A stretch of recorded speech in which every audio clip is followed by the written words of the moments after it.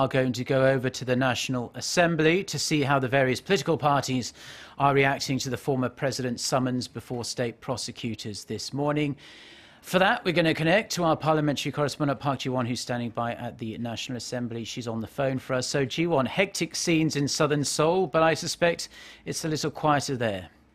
That's right, Mark. During its regular morning meeting, the main opposition, Democratic Party of Korea, urged the former president to officially apologize to the public and to cooperate with the investigation to reveal the truth. The Liberal Party's floor leader Woo Sang-ho pointed out that she has disappointed the public by breaking her promises that she would be investigated, urging her to follow her conscience this time to let the public know the truth. The minor opposition People's Party also pointed out that she should be squarely investigated according to the rule of law. The party also says she has never acknowledged the 13 charges she faces, including receiving bribes, nor has she accepted the Constitutional Court's impeachment ruling.